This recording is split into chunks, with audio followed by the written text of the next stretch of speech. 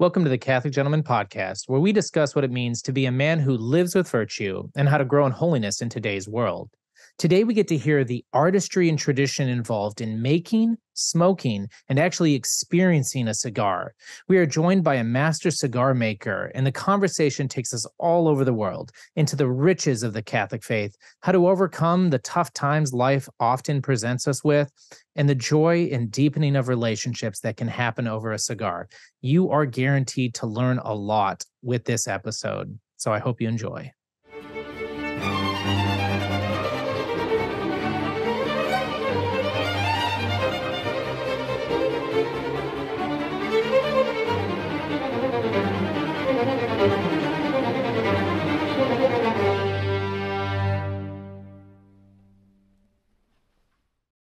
Thank you, gentlemen, for joining us on another episode of the Catholic Gentleman Podcast. We're so happy you joined us.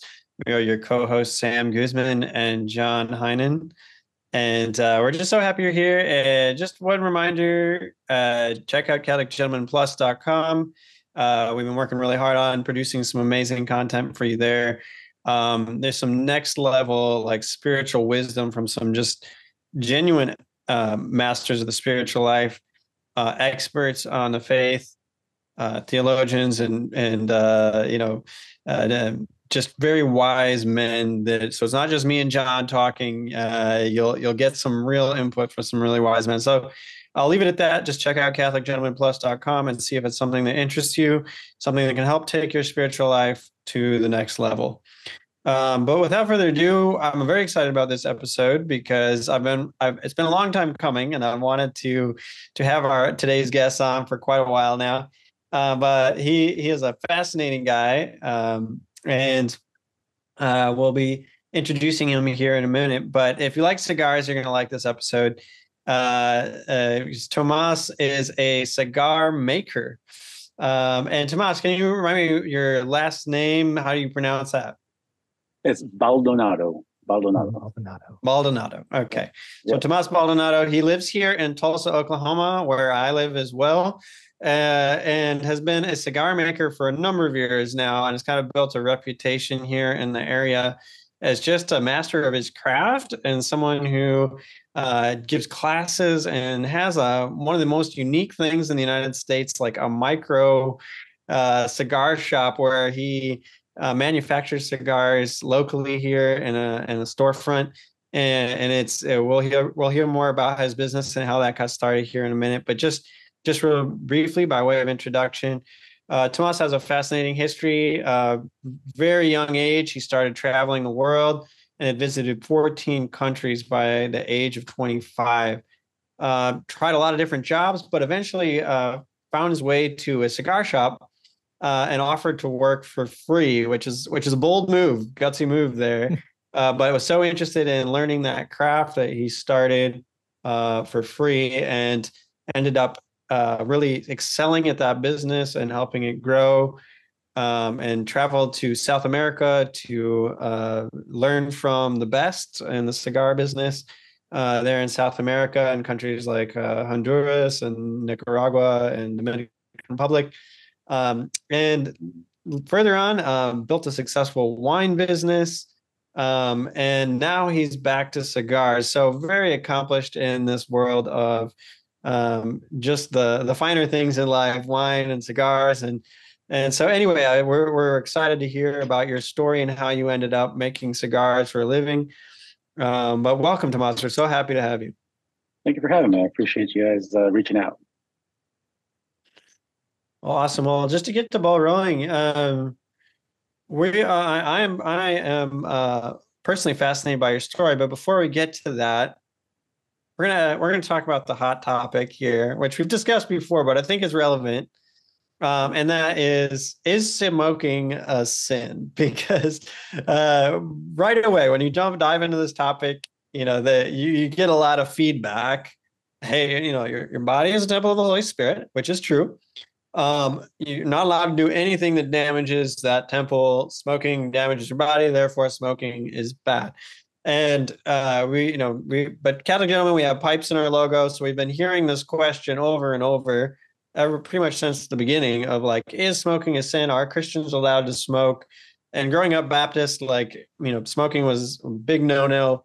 And so I'd love to hear your thoughts on what's your take on, is smoking a sin? Sure. So kind of going to the body as the temple thing, and it's about poisoning your body.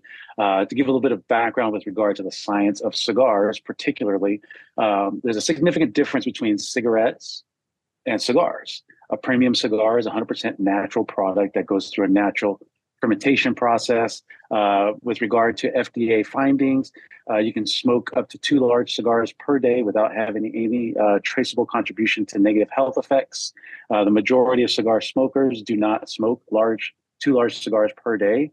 In fact, I smoke 1 cigar a week, if that, and that's about the extent of what my consumption is. And so, so with regard to the aspect of whether it's poisoning your body or not, the reason why a cigar has less negative health effects is, one, because of the natural content, but in addition to that, the fact that you do not inhale the cigar. It's more about the pleasure of the flavor and the experience that you're having while consuming that cigar, whether it be time alone to meditate and think about your day and think about your what's going on in your life. A lot of times people see that as a positive health effect because it forces somebody to take an hour to an hour and a half to really look internally within yourself and give you that time alone, or potentially an opportunity to join your friends and have commune with others and enjoy a cigar together, which is also a big part of spirituality and part of who you are as a person and forming your identity with the people around you. And so there's a lot of positive social aspects of it, internal aspects of it, just as much as any other hobby that you might have. With regard to the negative health effects, it's very minimal, and many studies have proven that a premium cigar can have very minimal, if not none at all, non-existing negative contributions to health effects. So, Wow. so in other words, you're not harming the temple, you're just incensing the temple. Essentially. Wow. And yeah, I'm so grateful for you bringing that up. That's really great for us to hear, because we live in a society today, right, where we have this sense of, again, that tobacco is a sin or something like that. And we know that, this error that has been created, that things of God or things of the material world could be sinful in and of themselves, is wrong, right? It's taken different form. Jansenism, Calvinism, Puritanism, you name it, different heresies have come up, but there really is that thought of smoking a sin. And then the fact that you went right to it, because we think about this all the time, right? When you look at studies that talk about the carcinogenic effect of cigarettes, actually is what I was thinking of. It's people that are smoking a pack a day. It's not somebody that just smokes 1 cigarette a day. In fact, I don't even know if you can find a study that just narrows it down to somebody who's just smoking a cigarette or 2 a day.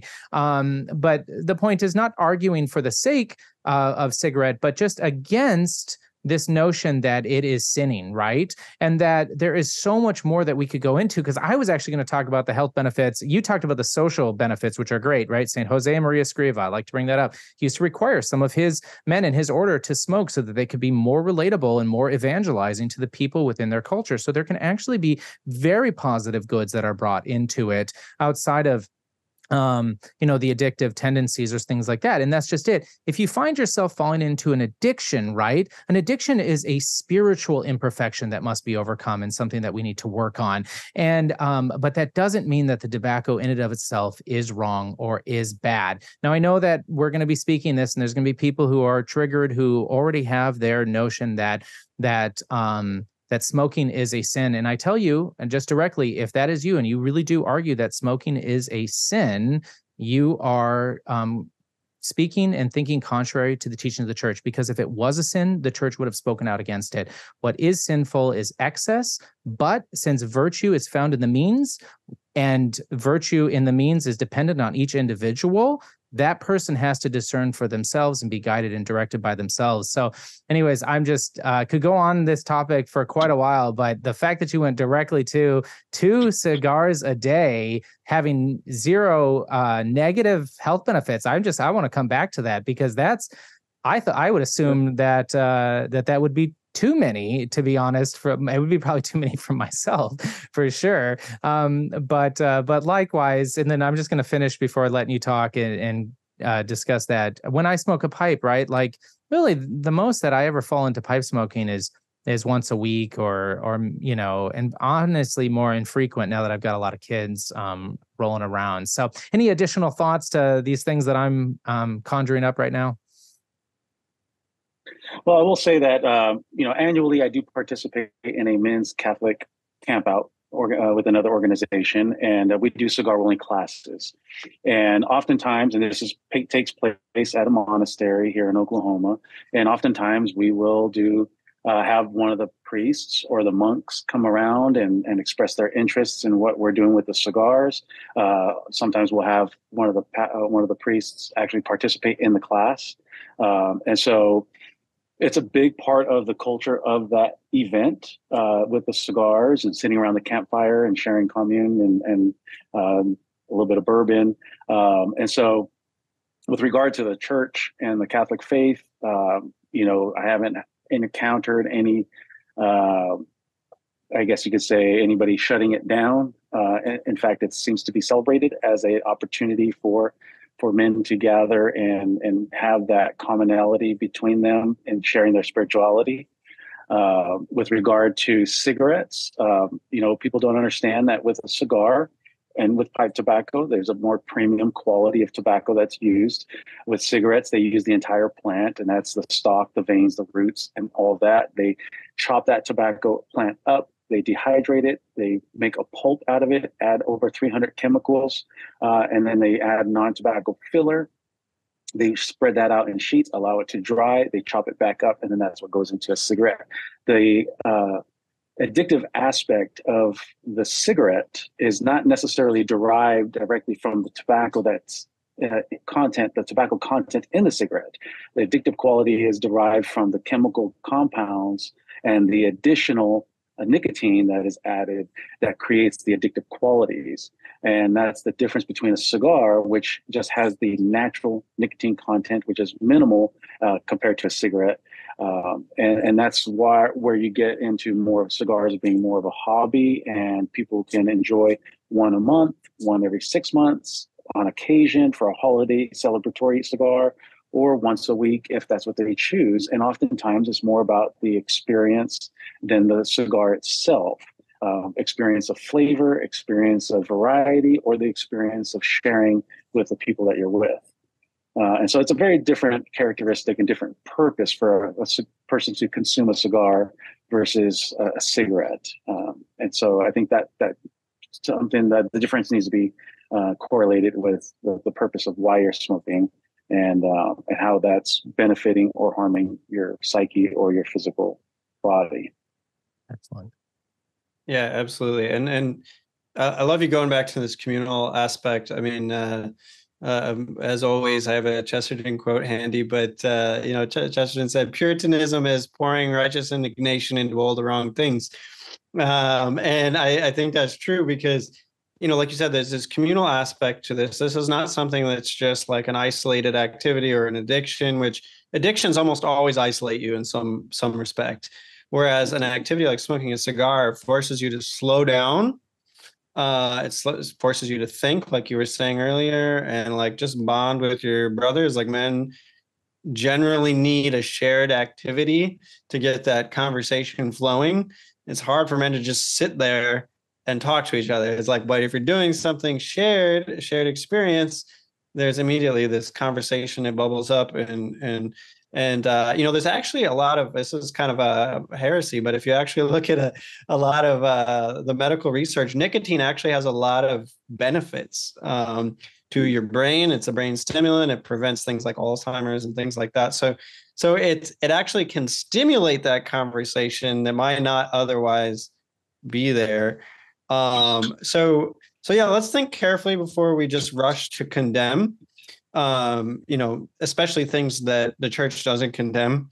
Let's stop and use our reason and think through things. I mean, sugar, there's lots of evidence that sugar is even more destructive and addictive than nicotine or tobacco. and yet, our culture is very selective about which things it decides to condemn. So let's just slow down. Let's use right reason here, use prudence, and actually think through these issues. So I love that perspective. But moving along, like, I'm just interested in your story. Okay, you say, a fascinating story, like visiting 14 countries. I think, I visited like 2 countries in my whole life. Like, you have 14 countries by the age of 25. That's amazing. Like, what sparked that wanderlust, if you will? And like, how did you end up traveling the world so young? What were you looking for? Like, what did you experience? Yeah, well, a big part of the traveling aspect was just curiosity. I was an artist. I used to do oil painting and wood sculpture, and showed my art in museums and galleries, and did some traveling with that. I always worked hard. In high school, I used to work 2 jobs while I was in high school, and after high school, I would work 3 jobs. And then I would work the 3 jobs, take the summers, quit the 3 jobs, or take a break, and then do some traveling, and visited Western Europe, Germany, Austria, Switzerland, Poland, kind of all over Western Europe, and come back and get 3 new jobs. And that's kind of how I kind of ended up backwards in the cigar industry. I ended up meeting this gentleman who had opened up a second cigar shop, was looking for somebody to work for him. I was in the process of looking for another job, and to save money again. And he was said, I'm going to be honest with you, I'd rather hire an old white guy. And I said, well, why is that? He says, well, he's got nowhere else to go but be a greeter at Walmart, and I could pay him $10 an hour, and I know he's not going to steal from me. And so I told him, I'll tell you what, I'll work for you for free for 2 days. I didn't know anything about cigars. And I said, if you don't like me, you send me packing, and you'll never see me again. If I don't like the job, I won't bother you. But at the end of the 2 days, if everything works out, I promise I'll stick around and I'll help your company grow. And within a year and a half, I ran the business. We ended up growing to 5 retail stores. Our largest store was 2,500 square foot walk-in humidor. I decided to go and start developing an online business. So I taught myself PHP, JavaScript, HTML, developed a website that became very successful. And, we just had the debate over partnership and ownership. He was already, he was living away. I was running the business. And eventually I got to a point where I just said, you know what, I need to step away. And, at the time we had over $4 million in inventory. We were very successful. And I walked away with nothing. And I went into the wine and spirits industry, working for brokers and different brands, and visiting distilleries and wineries, and eventually ended up in Oklahoma in 2013, and decided to kind of branch out. It got hired by a Native American tribe, and they asked that myself and 2 other gentlemen build a wine company for them. And we did that, traveled around the country, visiting different Native American tribes. And the cigar industry thing came back up, working with the Winnebago tribe. We started talking about my history and what industries I was in, and how I visited the Central American factories. And we started talking about Native American culture and the history of the Native American community and tobacco, and how every cigar store has a Native American Indian statue holding cigars, but there weren't any Native American tribes that have cigar brands. And so the conversation kind of came up in tying in the tobacco and the history of tobacco, and heirloom seeds, and how some of these tribes still have heirloom seeds and seed banks and things like that, which really sparked my interest back into the cigar industry again. And so I started putting together a business model. It didn't work out. I went through all of this licensing and permitting and did all this stuff for 8 months. And my original business model ended up not working out. And then being able to evolve and adapt and look at the blessings in the failures. And I think that people often ask me about how we make cigars and how our business functions. And I always tell them it's been an evolution of failure, essentially, and need. And every time something comes up, every time a barrier would come up, my job as a business owner and somebody who is and trying to fulfill an ambition is to pivot. Always look for the opportunities to pivot, look for the opportunities to adapt to the market, adapt the business model, looking at multiple streams of revenue. And so that way, when one thing dries up, another thing flourishes. And so always looking for that opportunity.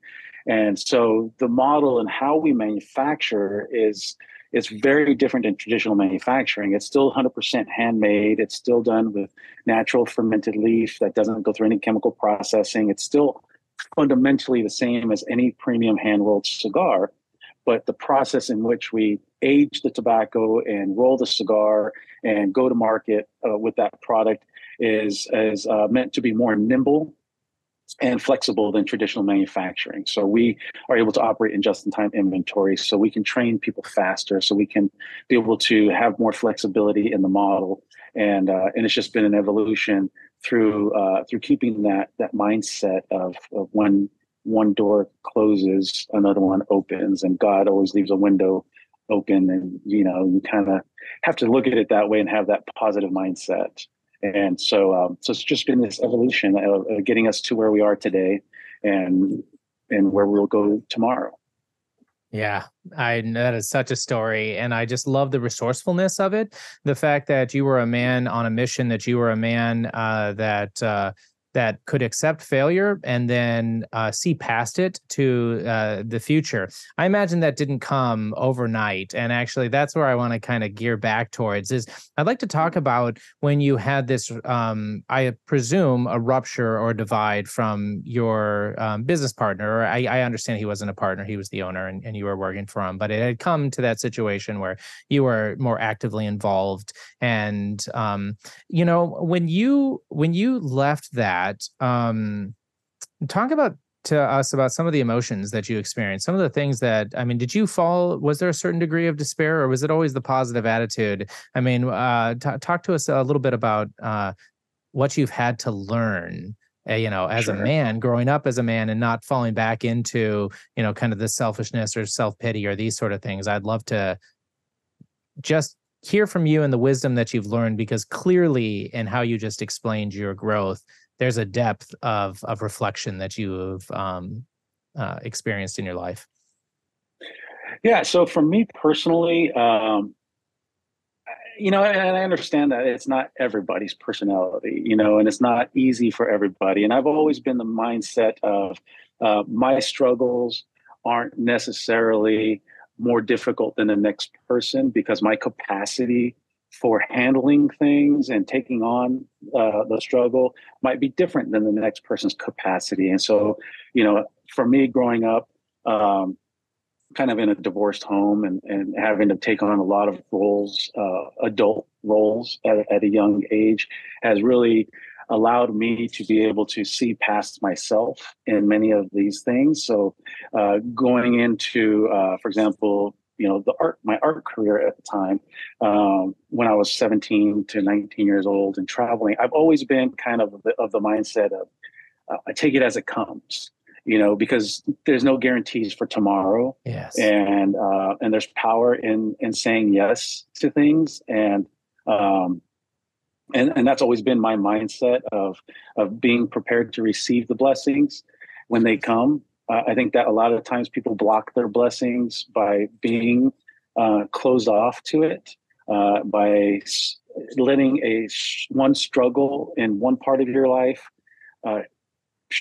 cast a shadow in every other part of your life, and that blocks blessings. And so I've always been the kind of person that this may be a struggle here in this part of my life, but I need to be able to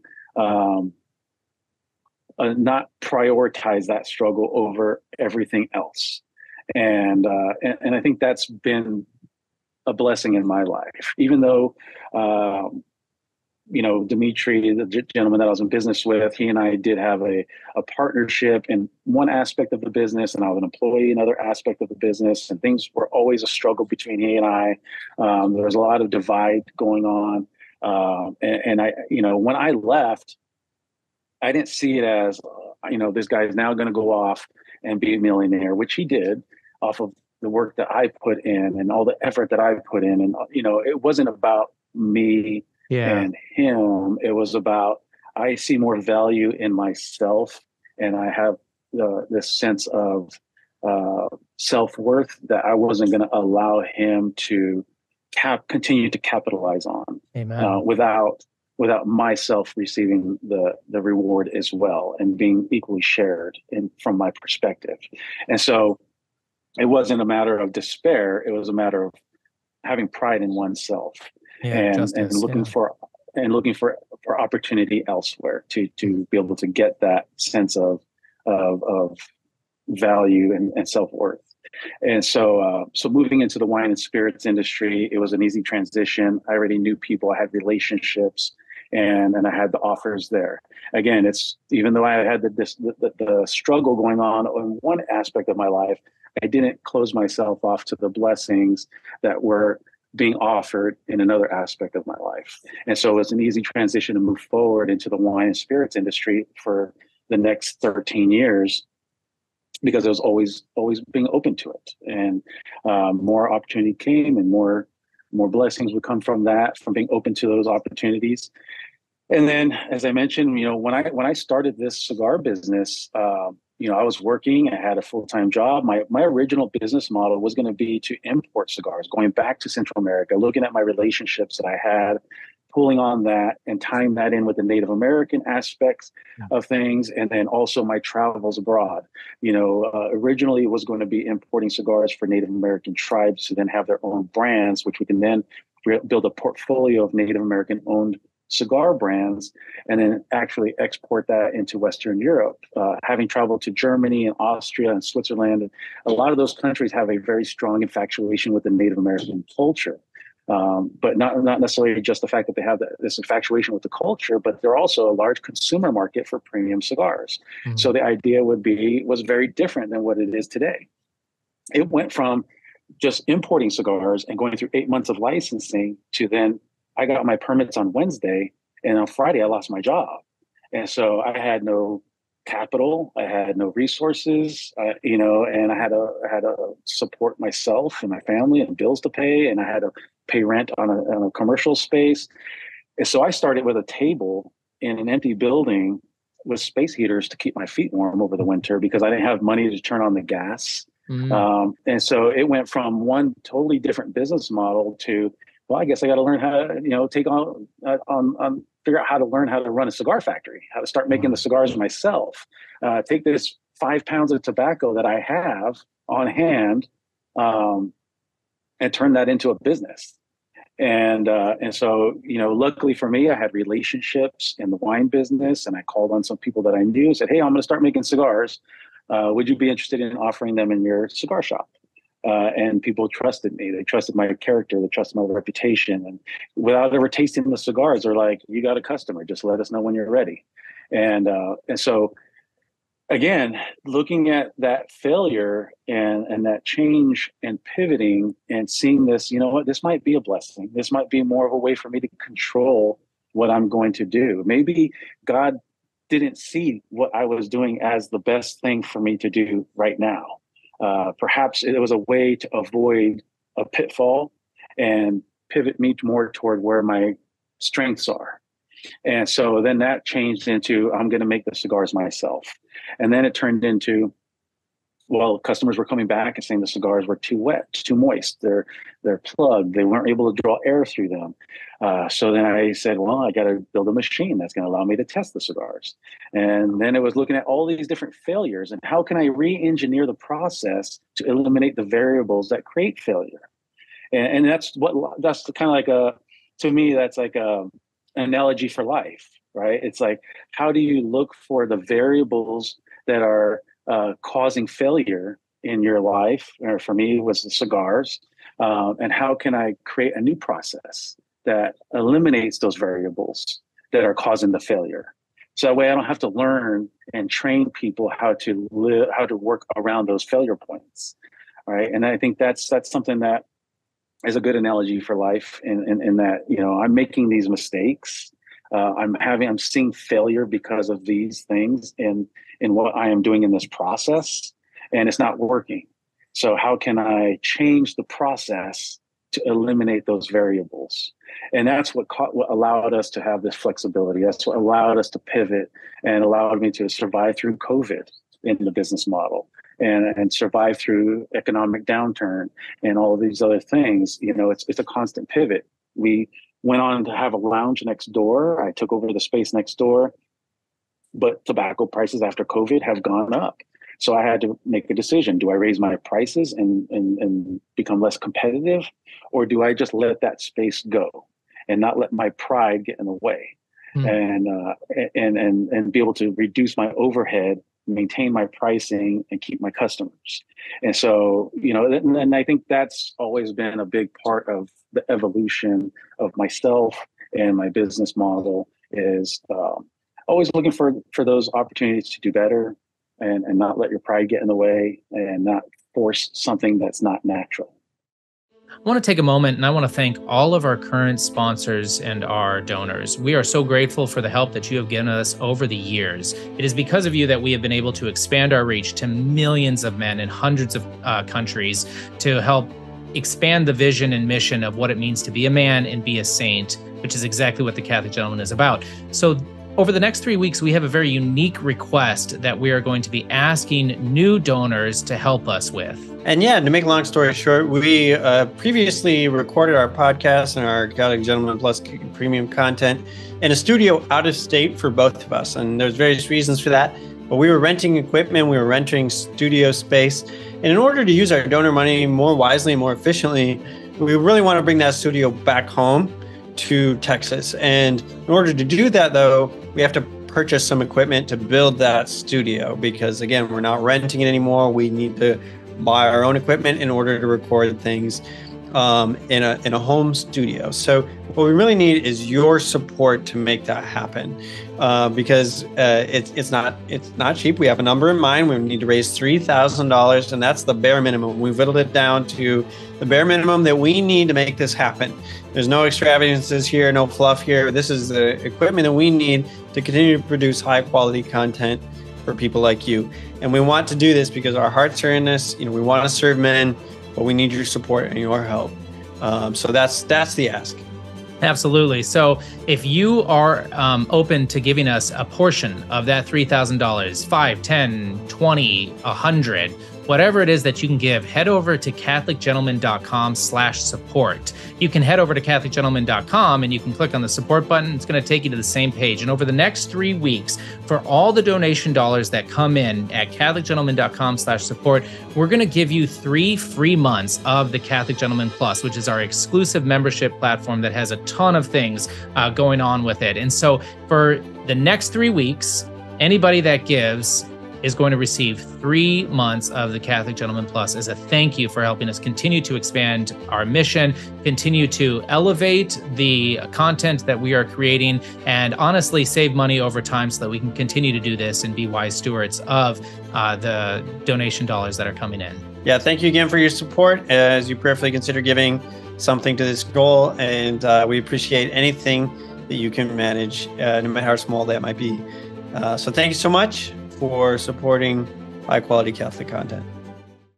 That's amazing. If any native Chinese speakers are listening, correct me if I'm wrong, but my understanding is that the Chinese character for obstacle also means opportunity.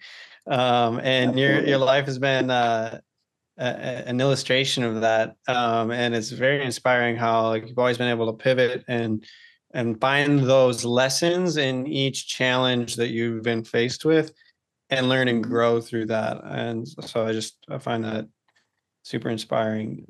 Thank you. Yeah, myself as well.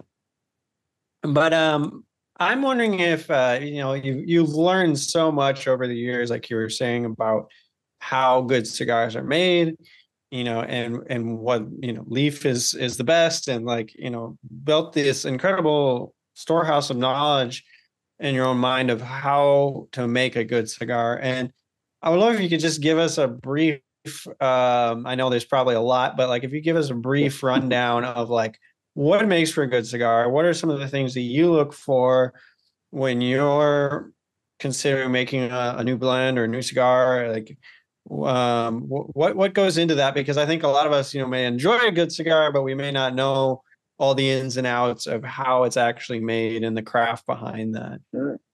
Yeah, absolutely. So there's a couple aspects of it. One is the anatomy of the cigar itself, right? So you have filler leaf that makes up the majority of your flavor. You have a binder leaf, which is going to hold the tobacco together once you've bunched it up. Okay. Once we press it in the molds, we get a uniform shape and size, and then we have a final wrapper leaf, which is going to be more of your cosmetic, and it's also going to impart some aspect of flavor as well. And so I call my business, named it Ultimo, in Spanish means ultimate, for a reason.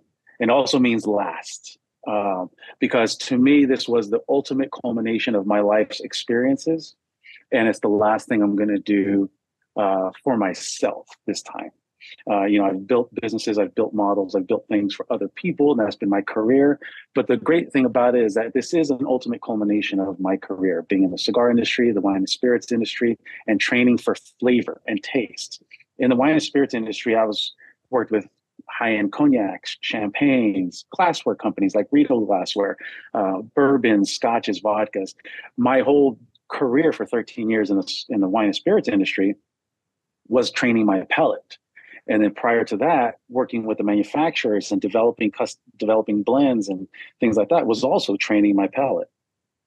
And so when I develop a cigar, I'm looking at the anatomical responses to taste.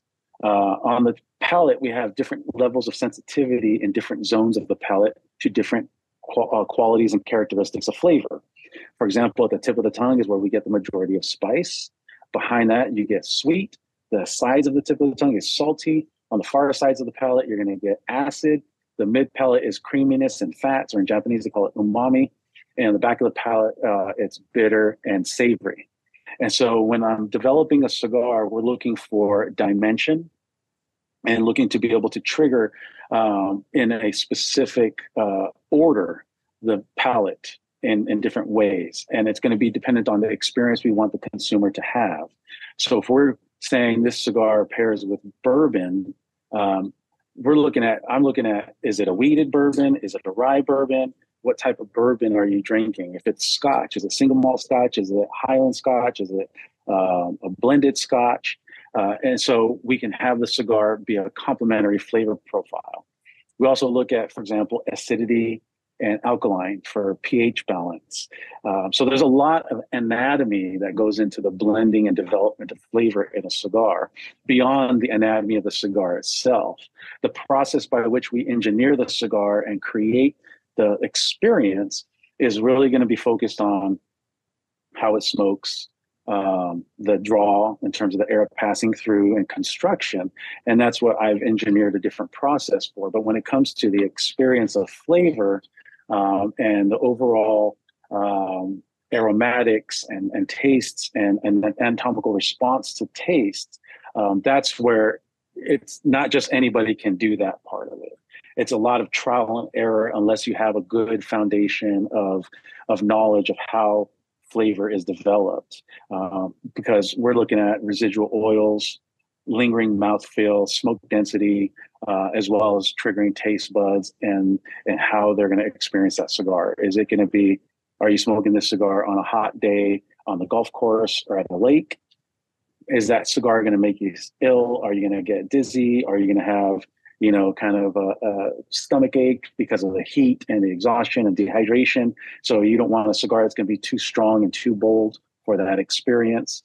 Or you're going to have it with coffee in the morning. You want a cigar that's going to be a little bit low alkaline, a little bit lighter, so that way you don't have astringency with the acidity in the coffee. So there's a lot of stuff that goes into it in developing cigars. So every cigar that we produce is produced with a purpose.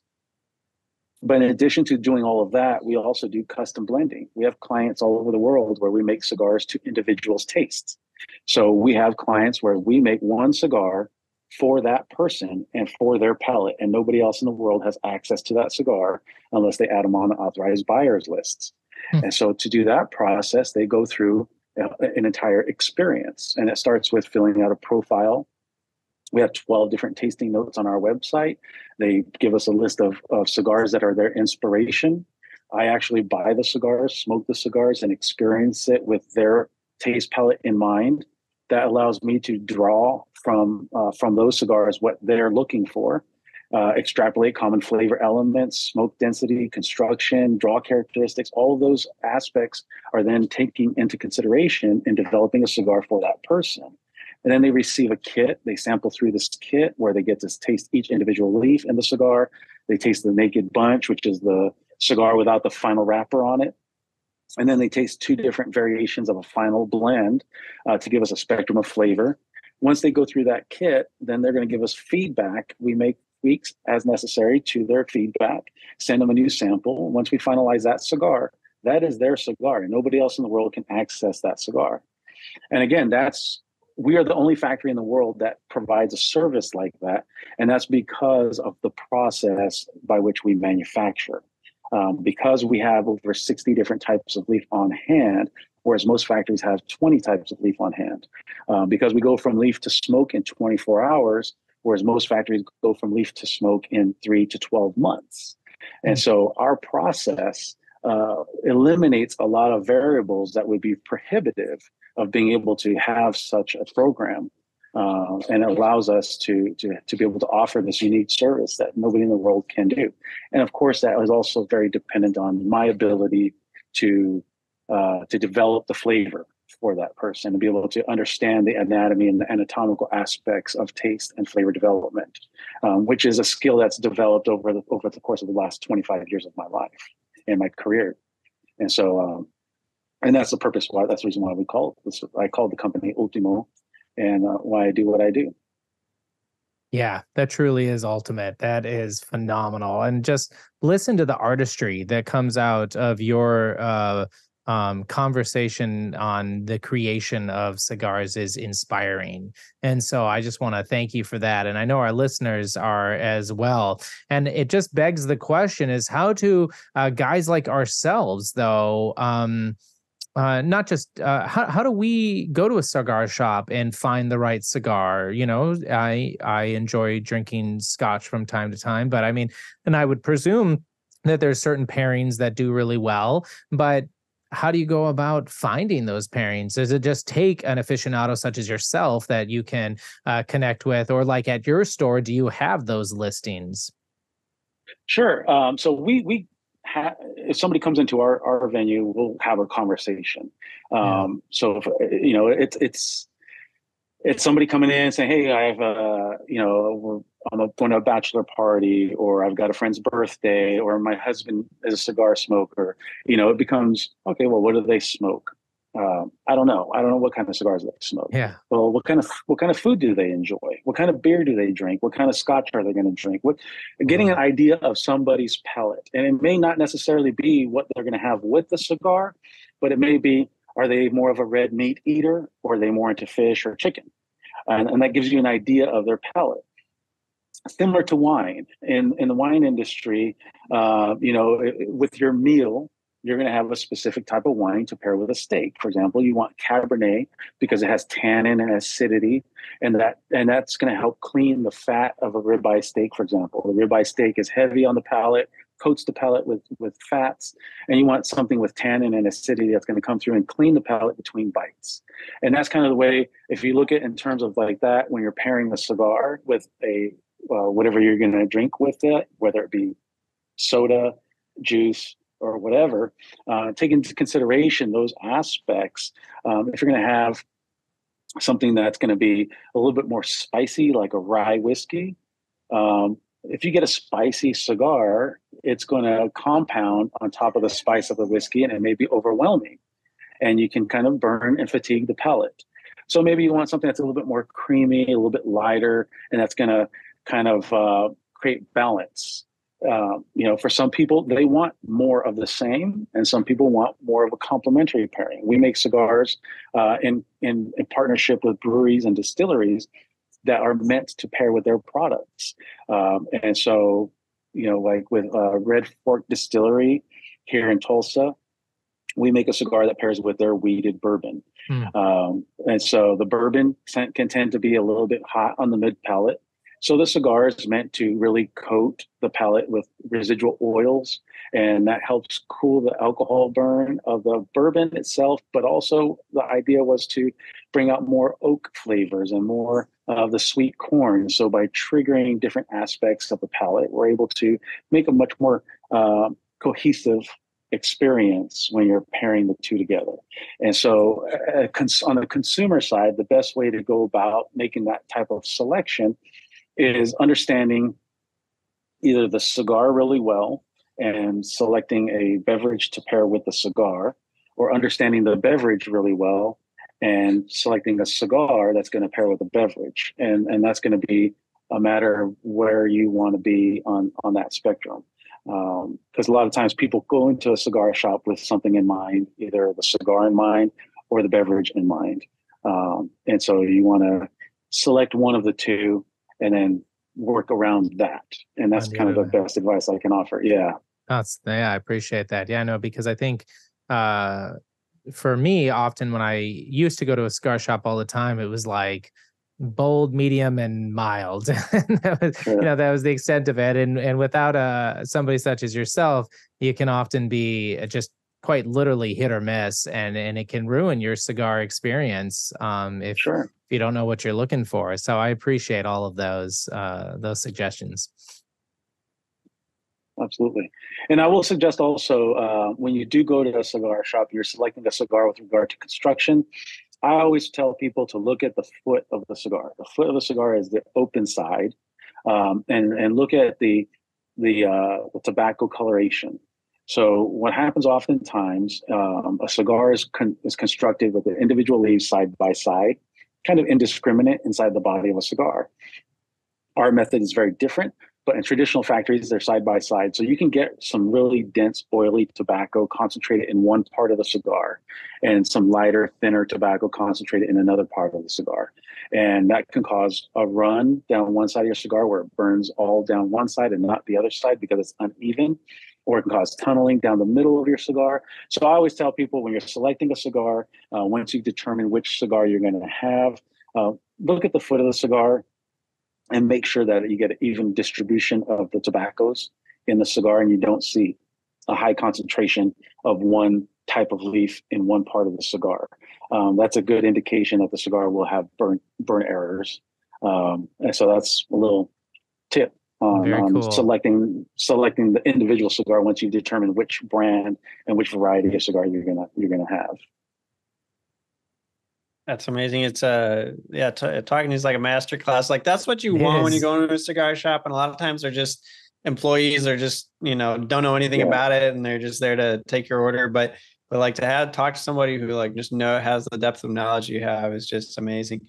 And I have been in your shop and it smells so good. Like I could just, I don't know. But one question I have, practical questions, kind of embarrassing. But more than once, I've gotten myself sick with cigars, and I would love your tips on avoiding that, because it's pretty miserable to be sick after cigars. So. Yeah, so what that is, it's called nic sick. It's a mild form of nicotine poisoning that occurs, and it's just something that if your body doesn't have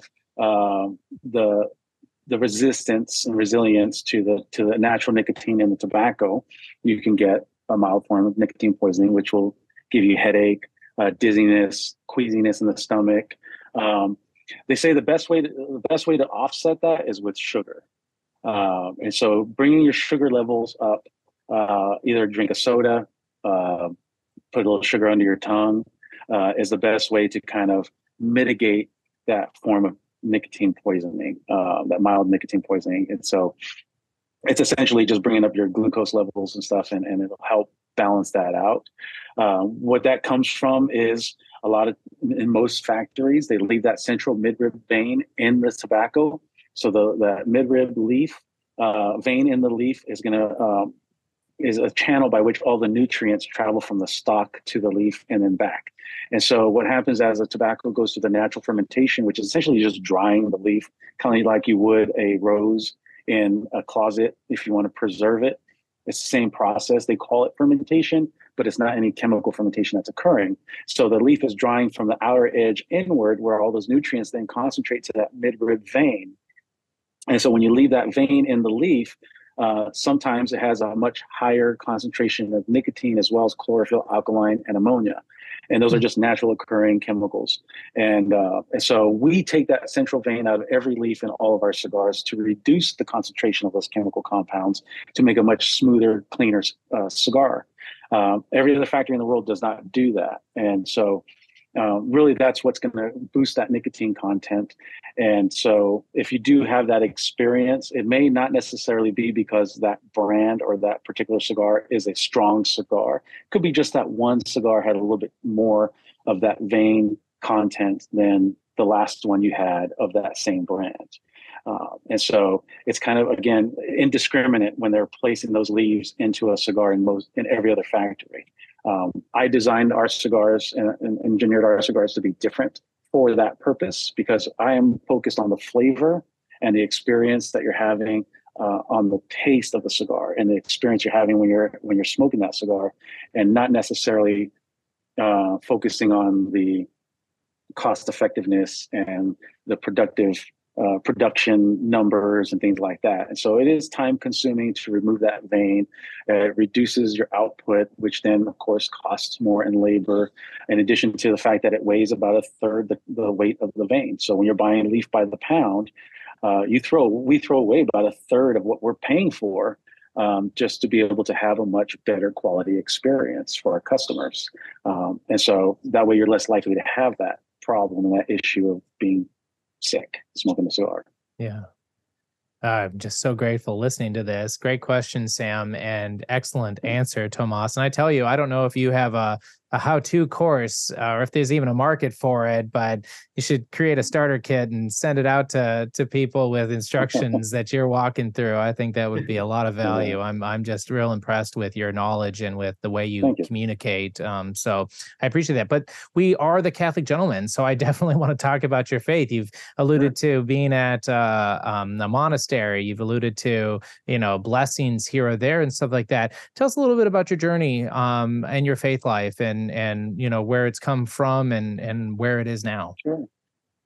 Well, I grew up Catholic in California and Arizona, Hispanic Catholic family, and going to church on Sundays, communion, and all of it. And in Hispanic faith or Hispanic culture, the girls will go through having a quinceañera, which is kind of a coming of a woman, and it's tied to the Catholic Church as well. And so growing up in that environment, it's always given a sense of tradition.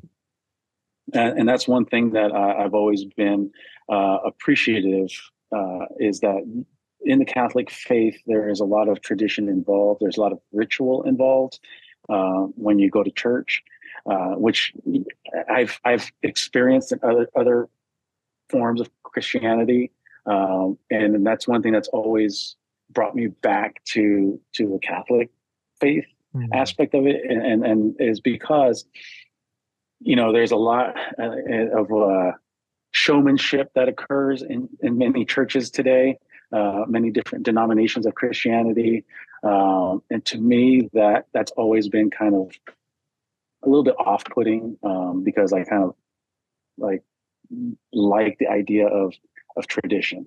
And so for me personally, I find faith to be very individual preferences. My individual preference is to kind of internalize my faith more, as opposed to a lot of people become very dependent on external factors to guide them. I believe that the church and religion is a means to help strengthen and support your internal compass, and that's always been my belief system with it. And so that's why for me, I'm able to always look for the blessings in things, always able to look for the message behind even failures, because to me, it's something that I live with internally, and any of the external factors that the faith and the religion and the church are there to offer is meant to help strengthen and help enforce my internal compass. And that's always been my belief when it comes to that. And that's kind of how I carry myself and in my faith, and how I allow that to guide other aspects of my life. Excellent.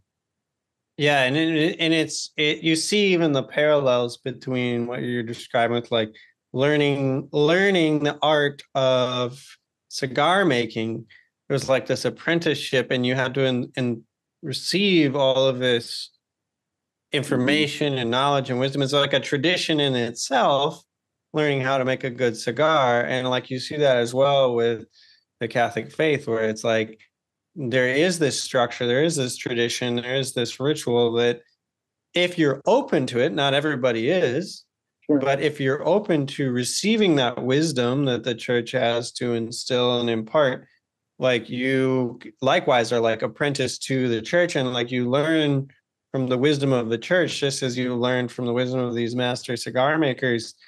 And it forms and shapes your spiritual life in a way that kind of a individualistic religion where you're just kind of making it up, like is not the same. Like you try to sit down and make a cigar and like, I'm just going to do my own thing. Who cares what everyone else says, like probably wouldn't be a very tasty cigar. Absolutely. Yeah. Trial and error, is a hard way to learn. Agreed. So to finish, tell us where men can find more about your cigar company. Where can they go to taste the fruits, if you will, of what you're doing? Yeah, you can always visit our website. It's ultimocigars.com. We're also on social media on Facebook and Instagram and TikTok as well. I post a lot of stuff about what's going on from day to day, as well as some educational stuff as well. On Instagram, you can go all the way back to the day I got my permits. And then 2 days later where I lost my job. And so you can follow the entire story from the beginning. And, and I think that sharing and documenting and it's a big part of our community. It's a big part of life today. And I think that's being an open book through the social media, through people walking in our door here in Tulsa, and just being open to conversation and open to sharing my story and what we're doing and what we're looking to. It's always been the connector between myself and the people who smoke my cigars, because they feel connected to it through hearing what it took to get here and where we plan on going in the future. Mm-hmm. And it may not always be the case. I may have plans of grandeur, but and it may not work out that way. But you got to hope for the best and plan for the worst. Mm-hmm. And so, but yeah, you can find us at ultimocigars.com and on social media as at Ultimo Cigars. Wow. Well, just thank you. Yeah. I just want to point out for those who are watching on YouTube, if you're listening to this, you look it up on YouTube. But Tomás was sitting in the cigar rolling room in his factory, and you saw it at the beginning. You might have seen someone back there who's actually rolling cigars live. So if you're curious on what that looks like, we'll do a video tour soon. Sure. Yeah, I could show you our aging room real quick if you like. Okay. We're getting a tour live. All right. Yeah, this is our tobacco room. And so in here we have tobaccos from all over the world, and it's all kept in perforated baskets or hanging from the ceiling. So that way it's allowed to vent out any of the ammonia and gases and stuff. And the equipment we use is actually from surgical equipment in a hospital environment to be able to maintain our humidification. Because in the hospital, they need to humidify the rooms, but they can't contaminate the room. And so for us, we need to humidify the tobacco, but not contaminate the tobacco. That's amazing. Inspiring. So it's a little bit more elaborate than your regular like home humidifier that you would have in your bedroom. Wow. So good. And I'll second Sam on us being able to make it there one of these days and in the future. Please. and have you show us how to roll and all of those things. That would be just an incredible blessing. So definitely, I would appreciate that. Yeah, wonderful. Well, thank you so very much for joining us today. Really grateful for you and all that you're doing and for the wisdom that you were able to share with us. It really meant a lot. And so, again, thank you. Yeah, I appreciate you guys having me on, and I hope you have a blessed day. Yeah, you too. As we end each of our episodes. Be a man, be a saint.